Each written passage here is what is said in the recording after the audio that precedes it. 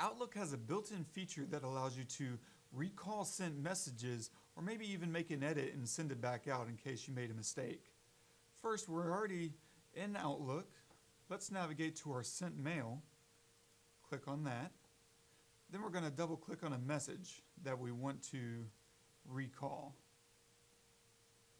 And under the Move section, we'll click on the Actions drop-down menu, and then we'll click on Recall this message. Now we have a couple of options. We can delete the unread copies of the message, or delete the unread copies and replace it with a new message. Let's go ahead and just delete unread copies of this message.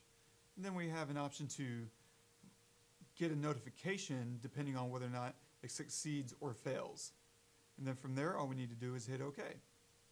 And that's how you recall or edit a sent message.